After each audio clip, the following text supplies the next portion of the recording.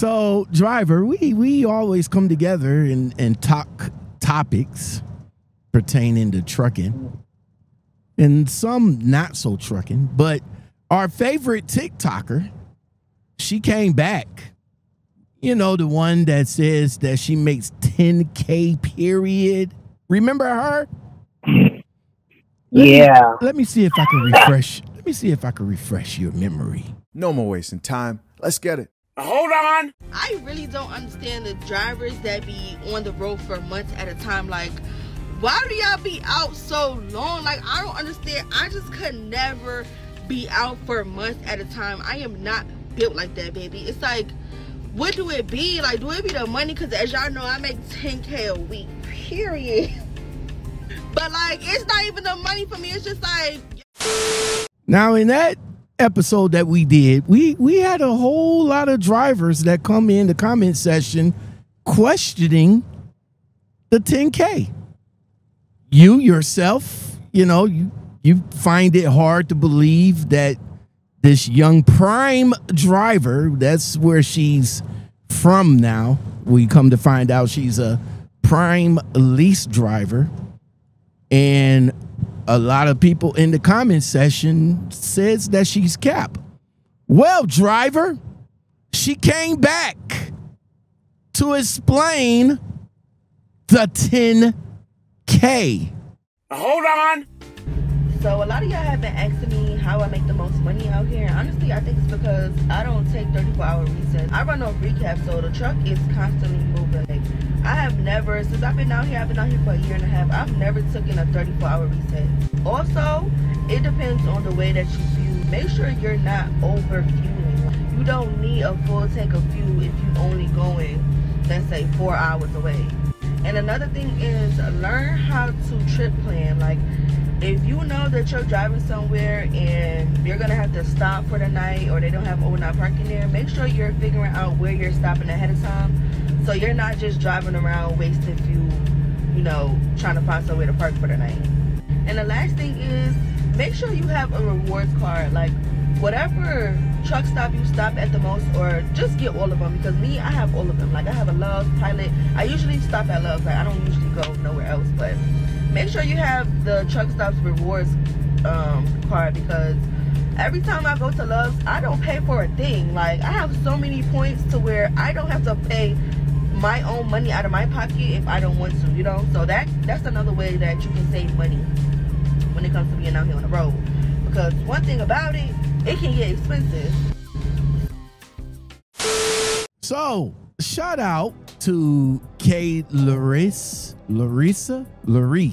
If I'm pronouncing your name wrong, baby, I am so sorry. But shout out to you. But again, your tag says, how I make 10K a week OTR. And in your response, you didn't say nothing. You ain't said a thing, baby girl. You ain't tell us nothing. Like you didn't tell us anything we don't already know.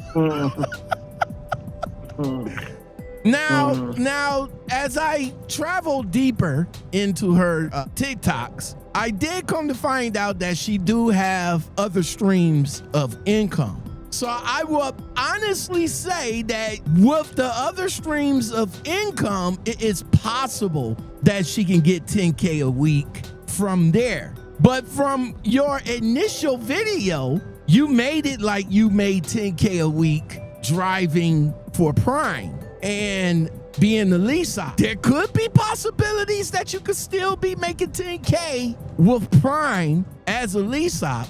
I'm not going to say it's impossible, because there are drivers over there that are making money off of referrals. They're making money off of training, and they're making money off of multiple trucks. So it's possible that you could be in one of those options that I just mentioned. But being that you was only a year and a half in with Prime, it's possible that you could be making 10K a week as a trainer. But as the driver at Prime, Yeah, we really need to see. Look, I'm not being nosy. I'm just going by what you saying. I'm just going by what you saying. You said you make 10K a week at Prime.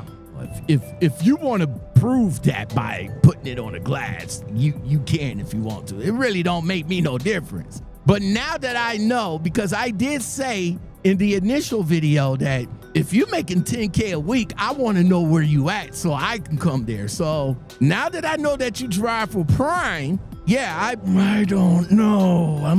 But in your response video to your tagline that says how I make 10K a week, that don't sound like making 10K a week by getting all of the rewards cards, because as us truck drivers, we already know in order for those points to add up, you gotta fuel up. Just saying, for every gallon of fuel, you're only gonna get 1, 2, 3 points that would equate. I know 100. If you got like the 5 points per gallon, then yeah, 100 gallons of fuel is gonna be $5 in points. So yeah, and let's talk about the points for a second, because I got a lot of them too. I got over 100K. I got about $1,000 worth of. I can go and buy me a Garmin today if I want to, but no, I just let it add up.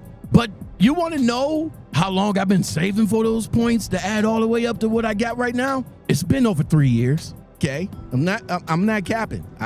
With the company that I started with, I used to have a whole lot of Love's points, but now it's Flying J and Pilots, because we got fuel bonuses with them. But yeah, I've been fueling up with Pilot and Flying J throughout my 3-year tenure with them. I got over 100K in points, and that was all saved up in 3 years. So okay, just saying. But you also said about trip planning and not fueling and stuff like that. Being a OTR driver, being a lease driver, you learned that from the best. I'm gonna say Prime teach you that stuff as being a lease op, because I talked to people that went through the leasing program with Prime, and they pretty much hold your hand. And again, I'm not gonna doubt you, because I did come across a driver that touched over 100K. I believe he said 1 million. I'm not sure. Don't let me overstate that, but those are team drivers. So yeah, I'm gonna say 100K on the low end, but yeah, maybe. But the tips that you just mentioned, that don't sound like 100. That don't sound like 10K to me. What do you think, driver? Cap. I just don't see it. I don't see it. Let's hear her tips again. Maybe we missed something. Hold on. So a lot of y'all have been asking me how I make the most money out here. And honestly, I think it's because I don't take 34-hour resets. I run on recap, so the truck is constantly moving. Like, I have never, since I've been out here for a year and a half, I've never taken a 34-hour reset. Also, it depends on the way that you fuel. Make sure you're not over fueling. You don't need a full tank of fuel if you're only going, let's say, 4 hours away. And another thing is learn how to trip plan. Like, if you know that you're driving somewhere and you're gonna have to stop for the night, or they don't have overnight parking there, make sure you're figuring out where you're stopping ahead of time, so you're not just driving around wasting fuel. Well, these new jacks that comes in here with all these great tips on how to do things. I love you. I love you guys. Y'all just come in, and I guess I'm just being lightweight cynical right now, because I've been in the business for umpteen years, and you pretty much telling me something that I don't already know. I guess that's why trucking content on YouTube isn't the same as it is on TikTok, because a lot of us on YouTube, we got content among content about the exact same stuff that you saying today in 2024. So you're not saying anything new, but let's break it down for a little bit. Good trip planning. You should do good trip planning, but does that equate to you making the most money out here? Maybe, maybe not. let's talk about the no 34-hour resets and you just run recaps. So you can't work for the company I'm working for. You couldn't work here, baby. You couldn't work here. The company I work for don't even believe in recaps. They believe in running that whole 11 hours out. Hey, how much time you got left? I got about 2.5 hours. I'm about to shut down right now so I can save that. No, we need you to drive that out, sir. We need you to drive that out. Yeah, but what about recaps, sir? No. You can't be you can't be a solar driver over here. No. You can't be a solar driver. So I don't know. Running recaps equates to 10K too. I don't know. Maybe you're a lease driver. Better yet, you're a lease driver. How you just 8 hours a day? Okay. But again, you're with a company that holds your hand. Now you may disagree with me on that, but I'm just saying you can't drive for my company. But again, your experience is not going to be my experience, and my experience is not going to be yours. But I do agree with you. Listen. I do agree with you. I agree with you wholeheartedly on the tips that you said. Definitely watch out for the fuel. Get the rewards cards. What you said in the beginning. As for a company driver, yeah, if you want to run recaps and you run for a mega carrier that you could just do 8 hours a day, don't drive nights, and just want to continue to run, yeah, that's cool. That's cool. But again, dude, that all equates up to 10K a week. Now you do run multiple streams of income outside of trucking. I can see that. But inside, I need to open up my third eye. What do you think, driver?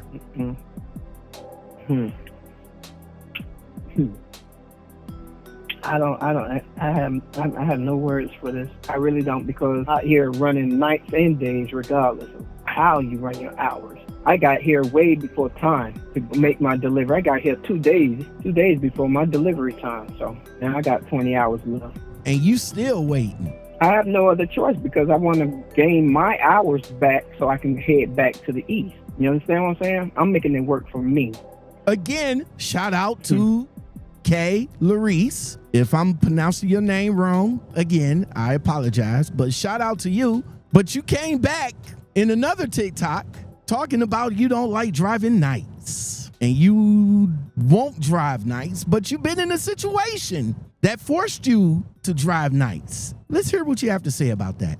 Hold on. It was the first night I had to do an overnight load. Like, one thing about me, I don't drive overnight. I don't drive at night, period. But the crazy thing is, it didn't even start as an overnight load. So I get to the shipper. My appointment is at 7 a.m. I get there about 6:40 a.m. I go check in, and I should have knew this was a sign. They was taking mad long to check me in. So that's red flag number one. So once I get checked in, they give me a door right away. I'm thinking like, oh, okay, they giving me a door right away. They not playing around. They about to get me in and out. So I park in the door. I lay down like, all right, man, I'm about to give me a quick little nap in, an hour, nothing too crazy, because I know they're going to at least take an hour. I go lay down. An hour later, I wake up, the light's still red. I went to lay back down. I wake up again, the light's still red. Why did I sit at this place for 12 hours and 1 minute? I'm just watching the time go by, because like I said, I don't do that night driving. So once it get past like 2, 3 o'clock, and mind you, I was 8 hours away from the receiver. So I'm like, yo, it's about to be 2 o'clock. So I go in there and I'm like, yo, what's like, y'all still working on me? What's the hold up? He's like, oh yeah, it's a new system. They waiting on 11% of load. So I'm like, where's the load at? Like, where the rest of the load? What you mean waiting on, where the load? Yo, like when I say this is the longest I ever waited on a load, like that's somebody's whole shift plus overtime. Like, them boys got overtime on me. I kid y'all not, I left that place at 7:15 p.m. So who's gonna start the petition? Matter of fact, I'll start it. When I say last night was so funny, like I had to drive 4 hours and stop and take a 2.5, 3 hour rest, because y'all, when I say I was so tired, it's ridiculous. Like I had to take my break and then I finished the rest of the 4 hours. The Red Bull gave me wings last night because I don't even know how I made it. Shout out to the Red Bull. I tell you, I stopped drinking Red Bull and that 5 hour energy, boy. I tell you, and if you drink both of them, Crash and burn. That's why I can't mess with them. I can't mess with them. But hey, listen, baby girl. Baby. We been there. We been there. You learning. You learning today. You learning today, man. You're learning today. Oh, Yes. there's more. There's more. You're She learning. gonna get more of them Yeah. You learning today. Again, you're working for a company that's holding your hand. But if you're working for companies like mine and my co-driver here, you're going to be running nights. There's going to be some times that you're going to be doing split shifts. There's going to be times that you're going to be running. You're going to run that the 8-3 or that 8-2 or that 8 whatever. You're going to be running those because you're going to have some places that you're going to be dropping off in the mornings. 3 o'clock, 2 o'clock, 1 o'clock in the mornings, 4 o'clock, overnight. You pick up a load that you still got some hours with this company. Mm-hmm. Do your 10-hour and then drop it off. Overnight, man. Oh, okay. Again, I'll give it to you. You operating your truck the way you want to operate it, but you got to understand you're working you're working with the right company too. Because if you're working for companies like mine and my co-driver here, you wouldn't even last. I'm sorry. He's reefer, right? Yeah. Reefer, right? Yeah. Okay, you're going to get those loads. That you have to be. Prime is reefer, right?